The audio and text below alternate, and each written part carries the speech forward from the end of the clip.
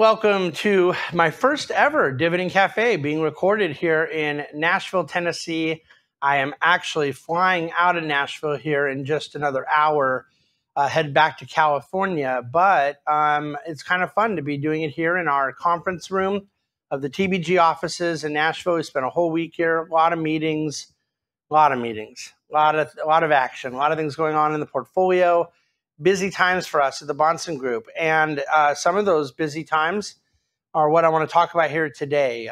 The kind of current level of market conditions necessitates some sober conversation. And so what I have done today is try to boil down for you a little summary of a lot of narratives that I think kind of come together and more or less turn it into a negative. I turn it into a cautionary tale as to what narratives out there that I would avoid, or at least understand some of the baggage that they carry. Let me just start with kind of where this current level of distress began. And it's a theme that we've had for a long time, which was the shiny objects that were being run into. That term I made up. And so we at the Bahnsen Group began some time ago referring to things that were being invested in because they were shiny, because they were popular, because they had momentum, they were speculative, they were hot, they were new, they were what the cool kids were buying, and all those things. And you got to understand now that anyone hearing me is immediately associating it with a negative because they've gotten pummeled, and it's so obvious that it's been such a bad investment and all that. But when we first began using the term shiny object, it was entirely, the connotation was entirely the opposite. People were looking at it like, why wouldn't you be invested in shiny objects? They were popular, they were up and coming, the SPACs, the IPOs, the crypto, and they just start making up these nomenclatures. The marketers of the world say things like Web 3.0 and innovation. All of a sudden, no, are you investing in technology? No, it's not tech, it's innovation. And okay. So my point being that it was not exactly ancient history, that all these things had a positive connotation. And yet it was divorced from investing reality, from economic reality, from financial sensibility, valuations, a revenue model, the motive in them being invested in. And so now when you look at some of these things that have blown up, that part is the easiest early innings of what took place in the current level of distress. And if there was no talk about the Fed tightening, those things were still going to blow up. I'm perfectly willing to no longer use the expression shiny objects if we want to just go old school and look at tulip mania in the 17th century and all of the different crazes and bubbles and manias that have been documented in the last 300, 400, 500 years as what is the famous book that I love so much, the popular delusions and madness of crowds. If we want to call it delusion and madness, and I think I used the term madness in Dividend Cafe today many times for that reason. These things are all part of the same deal. The investment particulars, the aesthetic, the kind of cultural accoutrements change, but the human nature behind it does not. And the human nature is not going to change in the future.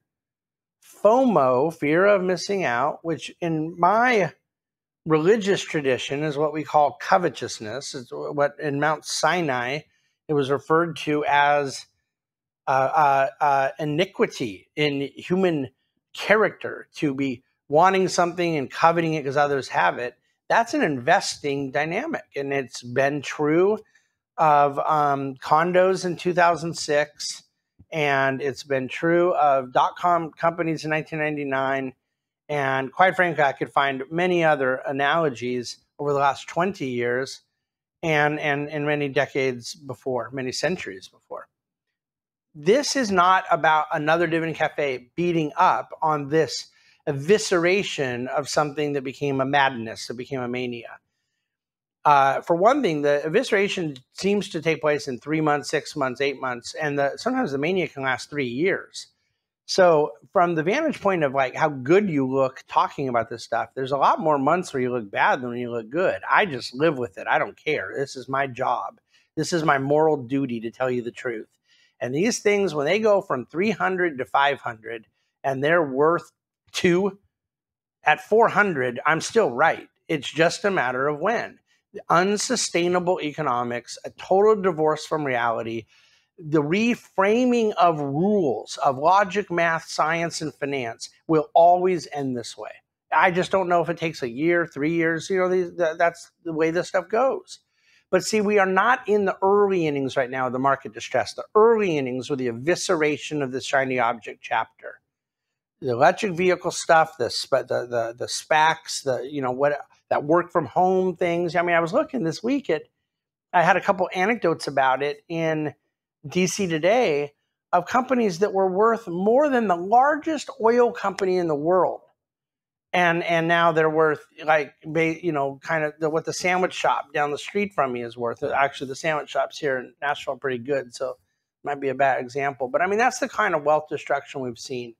So what is this next inning I'm talking about? Why do we care besides, again, hitting home this point about shiny object evisceration, the madness of crowds? Because in the second quarter of this year, it has gone to the next stage.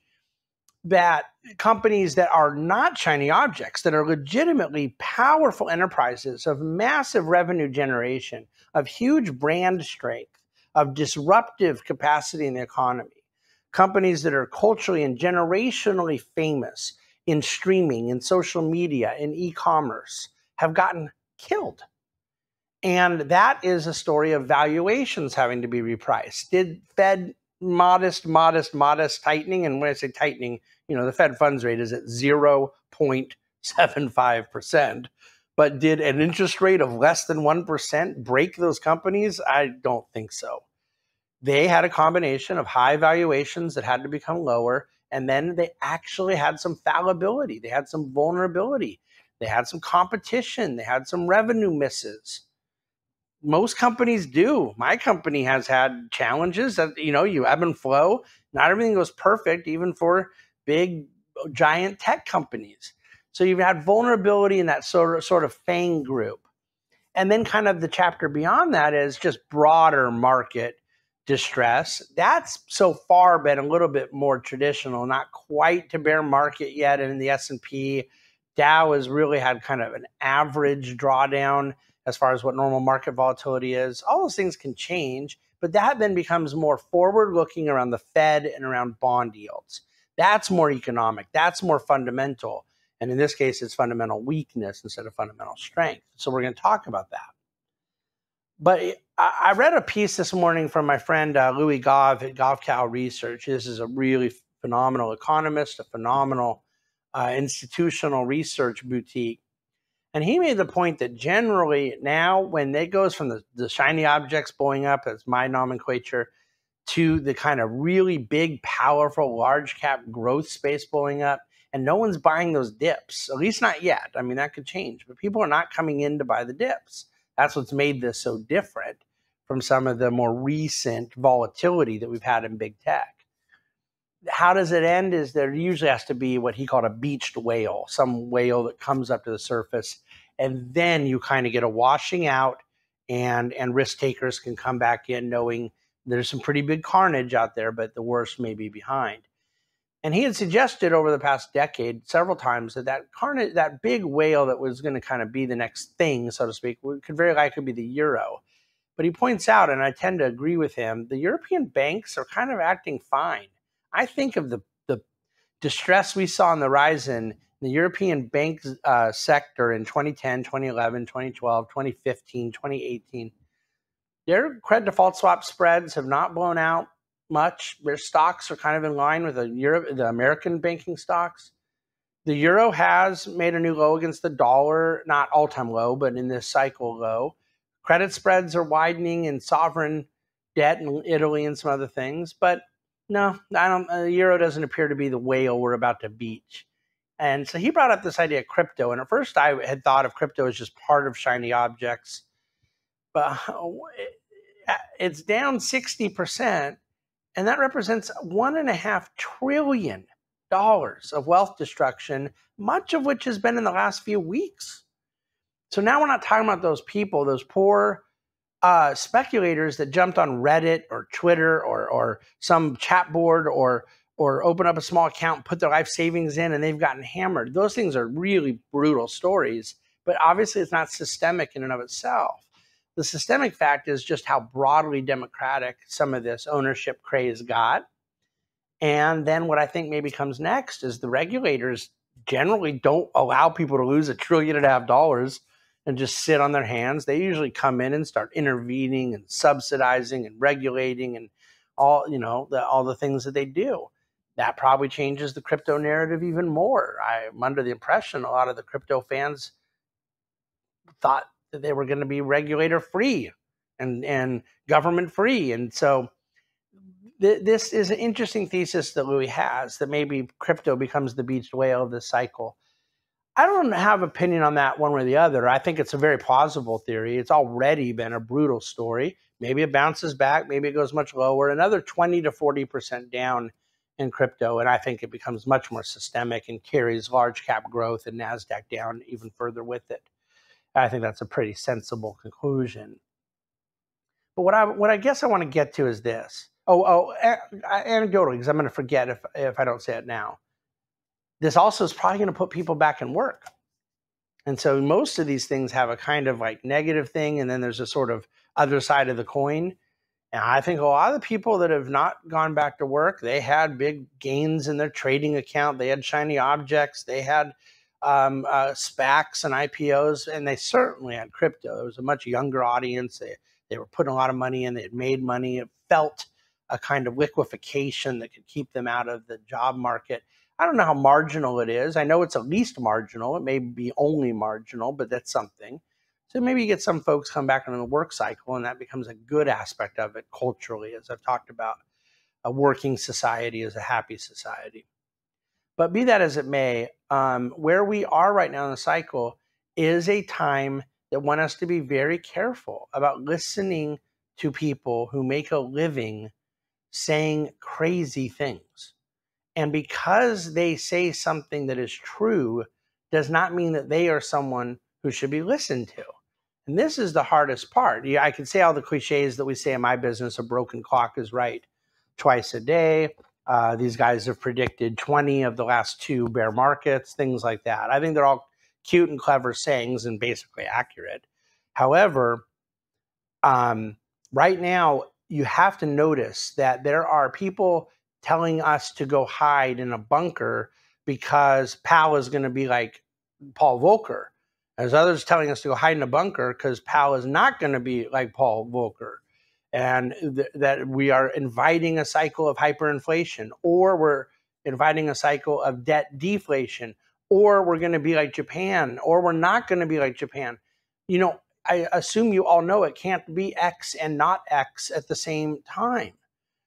There are plenty of different theories as to what can go wrong, but to be actionable, one might have to formulate some specificity around how, what, when, why.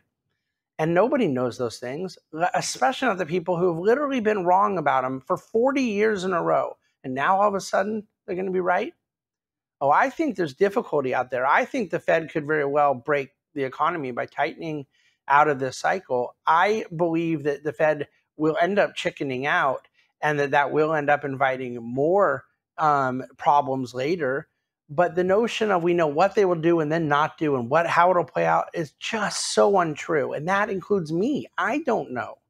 What I do know is what I focus on, is that we hedge that risk by going into a portfolio quality assets, that we don't make our financial and investment and portfolio outcome dependent on predicting the inherently unpredictable.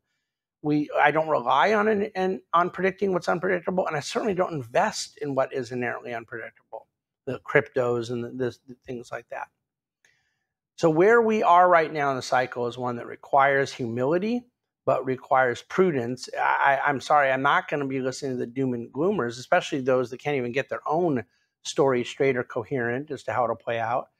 But I do believe that the Fed vulnerabilities are very real. And what I think is going to happen is that the Fed will tighten, and I want that. They say the dollar is stronger. I love strong dollar. But then on the other hand, why is the dollar stronger? It's because the euro is so weak. The yen is so weak. Some emerging markets have weakened, right? There isn't always good reasons for some good things that happen. But then every single thing we're talking about has a good and a bad side to it. How do you invest around good and bad? The Fed's normalizing. That's wreaking havoc in price earnings ratios. Okay, but isn't the Fed getting off the zero bound a good thing for the vantage point of putting a sort of put back into the market for left tail risk, for severity, for really bad things that can happen? Don't you want there to be some protective benefits? Isn't it good to have less distortion in the market? And I hate to say this, and I don't want people losing jobs, but isn't it good for the economy if some weak companies do go away so resources can be allocated into stronger parts of the economy, more opportunity? Do we really care about what the stock market does the next 4 weeks more than we care about job innovation for our kids and grandkids for the next 50 years? I'm sorry. There's good in Fed normalization as well. I've talked about this, written about it. So this is the point I want to make. What we're dealing with right now has good and bad in it, and it's going to have volatility. And believing the very worst outcome that is totally unknowable and could go itself all over the map. Because what if it is going to be a very, very bad thing and it's in 4 years? You still have to know what it is. And that's the problem, is there's this hyperinflation argument and debt deflation argument, and they're both really bad. And you treat them very differently, though, right? I think that what happens is the Fed ends up blinking, and that will not be a good thing. It will make everyone feel good. But when I say not be a good thing, it will end up stabilizing stocks. Bond yields will peak, and as bond yields go, so will go the rest of all this. And I don't have the arrogance to think I know more than the bond market. That's really what this comes down to, is a class of people that have decided they know more than the bond market. Now, in fairness, some may just be saying what they think the bond market's going to say later. But thus far, to me, where bond yields go, I think it has everything to do with the dollar, with equity premium, equity valuation, economic expectations, inflationary expectations, deflationary expectations. If bond yields peak and settle, they don't have to drop a ton, but they stabilize. Equity prices will stabilize thereafter. And probably go back into a period of stagnant economic growth, a la Japan, all the things I've been talking about for years. Makes the politicians kind of happy, makes some of the masses really unhappy, makes me very unhappy because it starves us off from some of the economic vitality, dynamism, and productivity we deserve. But investors probably feel better. But you can only kick the can so long. There's a lot of uncertainty out there. But when you're talking about decades, let alone, not just years, but decades of forecasting rates and inflation, deflation, monetary policy, what crises come up and all these things, just look back over history, the unpredictability of all the stuff that's happened. It's not going to work. It's not part of a financial plan. The part you invest in is the conviction and reliance in the human spirit, in the ability to overcome in financial markets those bad things that happen, those unknowable, inherently unpredictable things that come up. That's my take for this. I have to let you go here. 1, avoid shiny objects. 2, avoid excess valuations, even really good companies. 3, focus on quality, particularly at a point like this where the Fed is allowing for a kind of resurgence of volatility and uncertainty, and ignore the doom and gloomers who don't have a great track record. Instead, focus on the disciplines, behaviors, and investment beliefs that will carry you through. And if you have to look at just one thing and nothing else, just look at the dividend growth. You won't even notice anything else is happening. Thanks for watching and listening to the Dividend Cafe. Look forward to actually joining you next week from our Minneapolis office. I'll be up there a few days, and I'll be recording our first Dividend Cafe from that office. So reach out as needed. Forward, subscribe, share. I'm kind of tired of saying it. You know what to do. Thanks for listening.